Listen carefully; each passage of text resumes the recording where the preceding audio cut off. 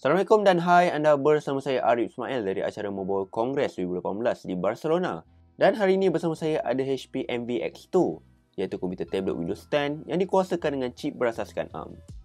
Ia didatangkan dengan skrin 12.3 inci, chip Snapdragon 835, memori 4GB RAM bersama storan dalaman UFS 128GB.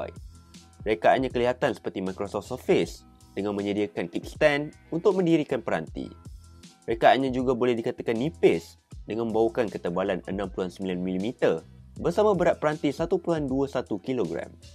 Ia turut hadir dengan keyboard bagi membolehkan anda menaip dengan lebih selesa selain bantu untuk memberi perlindungan kepada peranti. Bercakap mengenai keyboard, kekuncinya dilihat memberi pengalaman menaip yang memuaskan, seumpama menaip menggunakan keyboard type cover pada Microsoft Surface. Touchpadnya juga mempunyai saiz yang besar, yang mana amat mudah untuk mengawal cursor pada peranti ini. Pembelian peranti ini turut dilengkapi dengan HP Digital Pen untuk kebolehan melakar dan membuat input pada paparan tablet ini.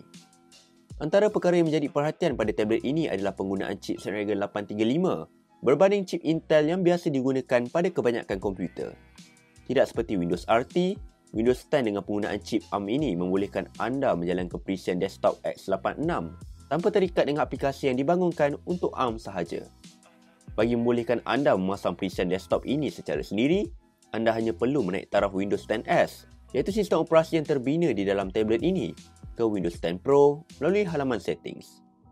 Dari segi sambungan, HP MWX2 membawakan satu sambungan USB-C, slot SIM nano, pembaca kad microSD berserta sambungan earphone jack.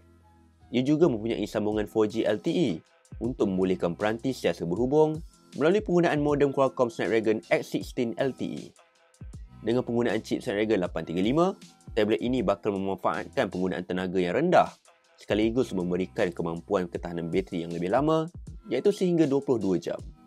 Ia juga menyokong pengecasan pantas yang membolehkan peranti ini dicas dari kosong hingga 100% dalam masa 90 minit. HP MWX2 telah sedia dijual pada harga bermula $999, namun jualannya untuk pasaran tempatan masih lagi tidak ditawarkan setakat ini. Jadi sekian saja dari saya Arib Ismail untuk pandang pertama HP MWX2. Sehingga kita berjumpa lagi untuk video seterusnya.